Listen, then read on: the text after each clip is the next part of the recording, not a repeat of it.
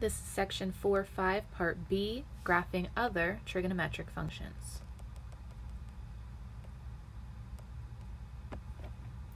Cosecant and secant are reciprocals of sine and cosine.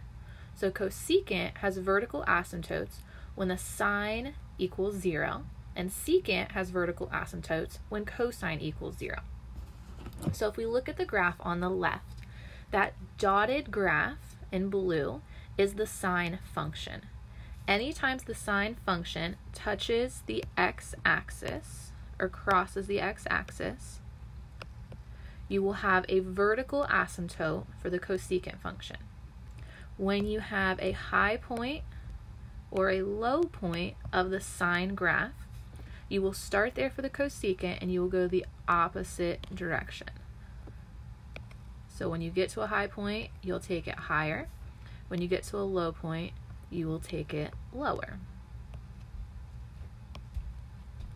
Same thing can be done for the cosine. So if you know what the cosine graph looks like, anywhere that it crosses the x-axis, you will have a vertical asymptote. You can find your low and your high points. When you find a high point, you'll take it higher.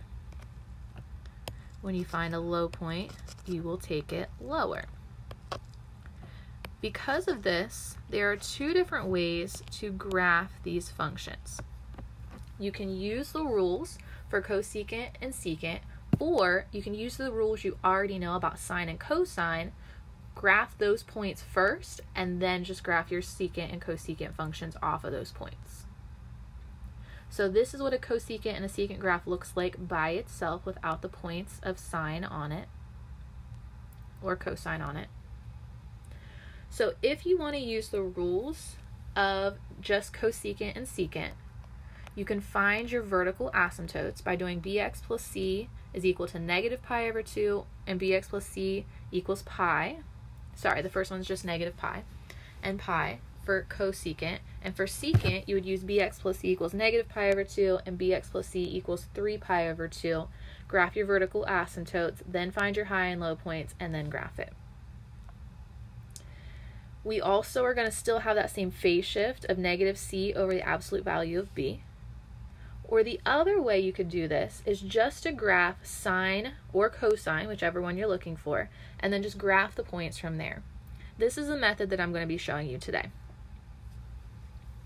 So if we need to graph cosecant of x plus pi over 2, I am first going to graph y is equal to the sine of x plus pi over 2.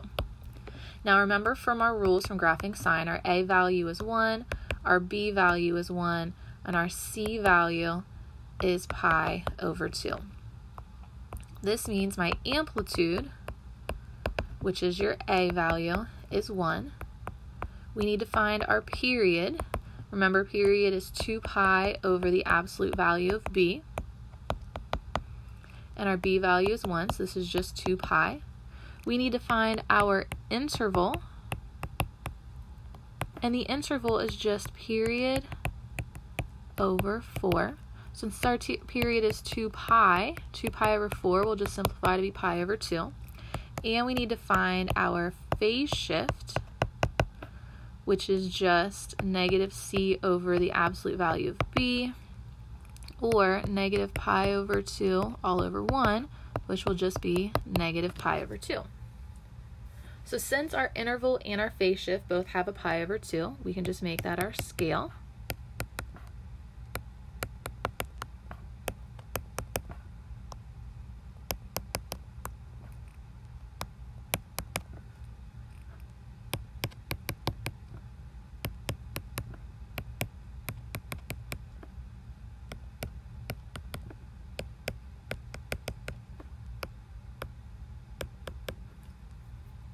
Now remember, sine normally starts at 0, 0, and then it will go to its high point or its low point.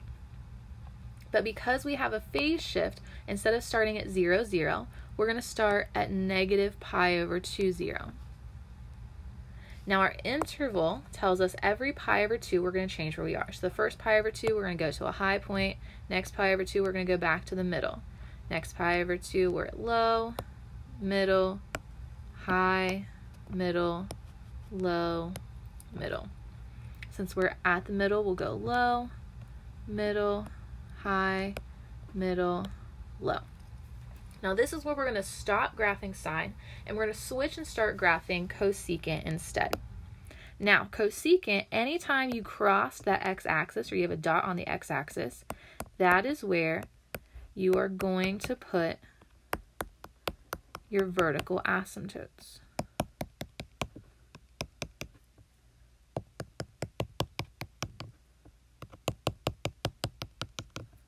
So by using these rules, it lets you not have to memorize as much. As long as you know the rules for sine and cosine, you can just take those rules to use for cosecant and secant.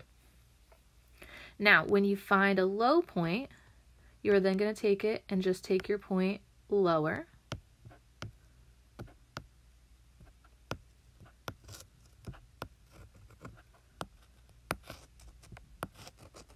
And any high point, you're just going to take it and take it higher.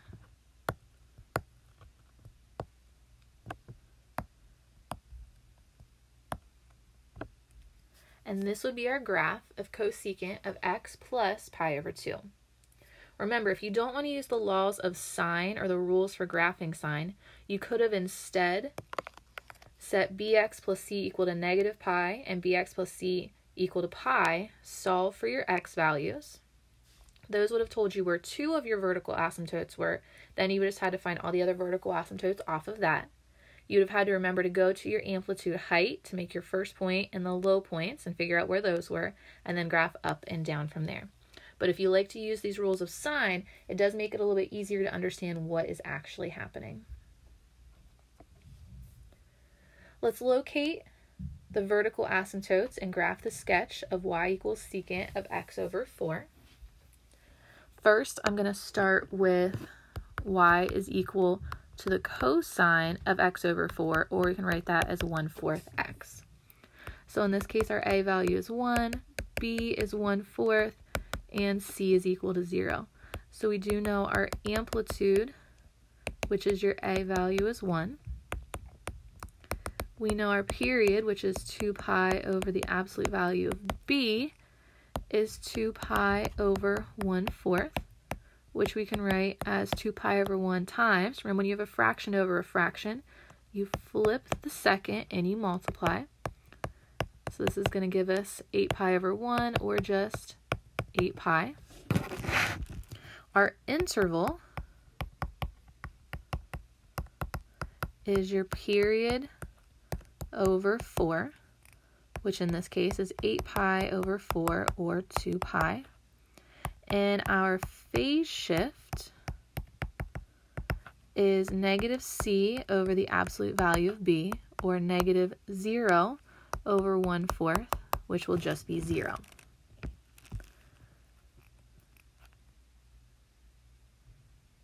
So if this has 2 pi in it, let's just make each of these pi.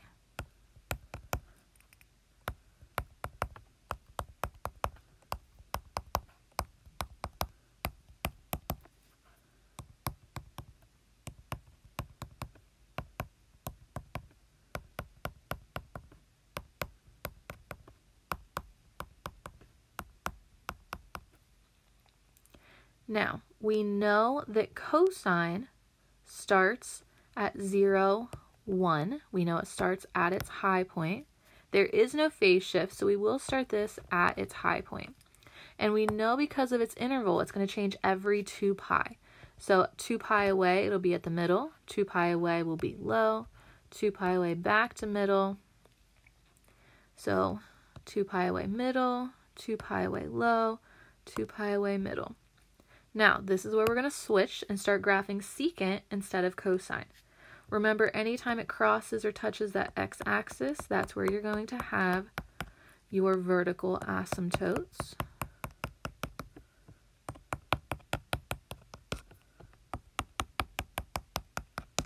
Anytime you have a low point, you're going to take it and make your graph go lower, getting close to those asymptotes without ever actually touching them. Anytime you have a high point, you're going to take your high point and take it higher, again, getting close to those asymptotes without ever actually touching the asymptote itself. So this will be the graph of y equals secant of x over 4, or y equals the secant of 1/4 x.